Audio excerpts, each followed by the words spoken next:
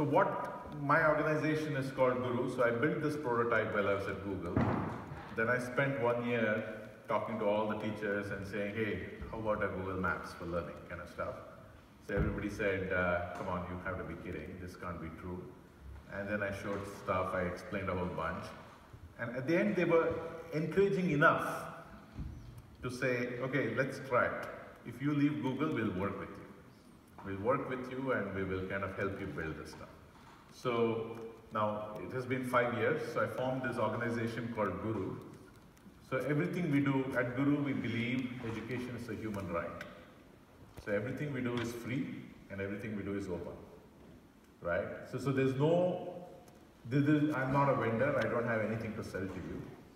And what I care deeply about is that, is the student learning or not? If the student is not learning, it doesn't matter what product we build, right? So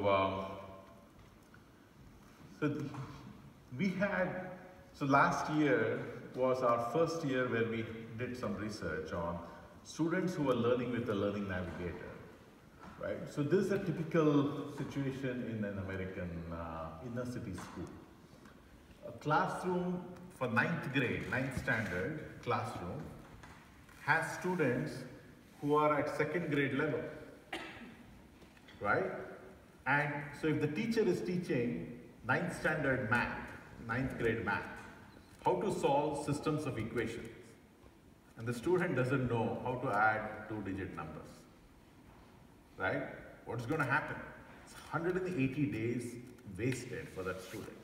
At that critical point in their life, 180 days, they're going to sit in the class, waste 180 days, then say, I hate math, then say, math is boring, right? For the rest of the life, we don't have a mathematician, for sure. We have lost one, right? So this is the spread.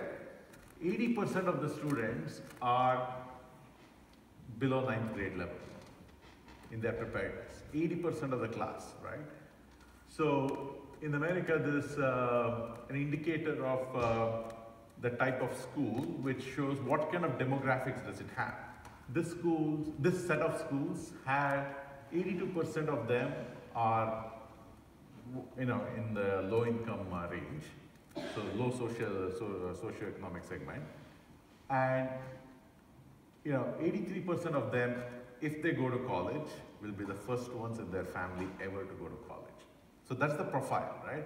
So we said, hey, let's kind of make, if the navigator has to work, then it has to work for that segment. Since I'm sure all of your kids are doing really well, and so are mine, right? Because our kids have the advantage of the right parent, the right economic condition, resources, home environment.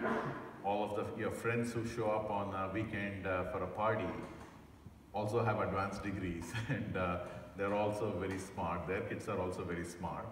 So our kids are doing just fine within the system.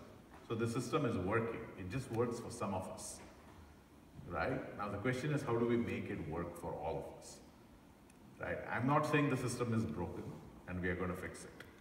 I'm saying the system works. It works for some of us. We need to make it work for all of us, for which we need to give the teacher and the student a tool like the Learning Navigator. Yeah. So the first thing about maps is you need roads. There's nothing to do mapping about if you don't have roads or trains or some bike paths or hiking trails. You need paths, right? Now in the case of maps, the government builds all these paths. But here, we need educators to build these paths because, what does anyone else know about how to build these paths? So we went about creating this, like Google search, we looked at the web, we built a search engine. We said, hey, let's crawl and understand all the learning resources that are out there on the web first, right? So we kind of looked at all the learning resources that are there on the web from different sites. And then we brought in over 1 million teachers on the web to build all kinds of courses, right? And this is completely, it's open, it's free. Whatever any teacher does, any other teacher can copy. So you can come and say, okay, I'm going to teach, let's say, Earth's biology. You can say, show me other teachers' course on biology. I can pick that course. You can turn it around because your students are advanced or whatever the characteristic of your classes. You can edit it yourself and use that becomes the map for your class. That becomes the road network for your class, right? So you have created a very, very personalized road network for your class. We still have to kind of deal with that individual student. But what this approach gave us was massive amount of road networks got created. Everybody is building assessments, everybody is building lessons. People are checking out which video is good to teach trigonometry or which video is good to teach nouns and pronouns, and kind of curating all of that stuff. So we got everybody, and these are all high quality educators like yourself, right? So we got everybody to come and say, okay, let me build you one lesson, let me build you one unit, let me build you one course, right? But everybody can share it, it's all shared. And we built a search engine so that we could tell what's a high quality course, what's a low quality lesson, and things of that nature. So we could kind of do the ranking like Google search does. So we said, hey, let's build this massive network. Let's just open it up, let people come and start building, and then we'll build a quality process, right? So, so learning occurs when educated, curated experiences. Students have access to that, right? So the key here, one of the central beliefs at Guru is learning begins with the teacher, right? This is not about the student and the machine. It is about the student with the teacher, right? Learning is not a transaction. Learning is a relationship. It's a sequence of interactions with other humans that produces learning. It's not about reading a chapter, watching a video, and taking a quiz kind of stuff, right? So now when you interact with content, that content has to be curated by some expert.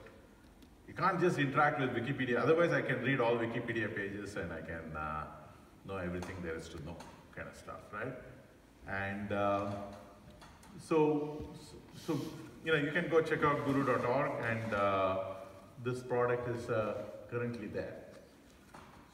So the one of the central things about building or thinking about it from maps is in maps you cannot get one thing wrong. If one road's one way is marked incorrectly, then you can imagine the whole hell breaks loose, right? You can't get one thing wrong. The quality bar has to be so high. So we focused a lot on quality. We said, yes, we'll get the whole world to come and build lessons.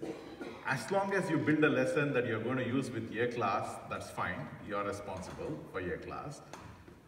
But if we want you to share your lesson with someone, let's make sure we put a quality bar, right? And quality bar, quality process, all of that stuff. So we said it has to be reviewed by other teachers. It has to be reviewed by your school district or county or whatever the hierarchy here is, right? It has to be, it has to go through our rubric. We put out a rubric saying here is the way to check what's the quality of your stuff, right? So we absolutely focused on quality of content.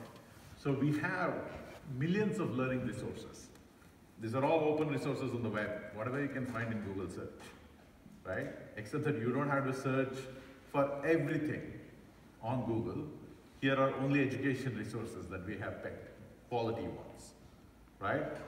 Teachers have built thousands of collections. Think of a collection as a playlist.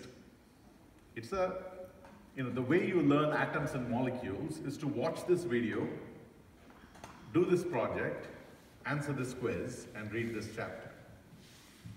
There are four activities for you to learn atoms and molecules, right? So some teachers has put that together. We call that a collection. We have thousands of collections constantly being created, high quality ones. So there are, we then have featured 35 courses. So within Guru, in the last 2 weeks alone, right, there have been over 20,000 courses. So some teacher comes, she'll find that course, she'll copy that course, and then she'll edit it and she'll use it, right? So we don't feature all 20,000 courses because they have to go through our quality check. And we say, hey, we feature 35 courses. These are high quality courses. We see the data analytics at the back end. Who is using it? Does it produce learning for the student? We know that with this course. And we say, yep, that's a featured course, right? So we have complete diversity of resources. So not all students learn the same way. Not all students will learn reading textbooks, or not all students will learn watching videos. Not all students can learn doing projects.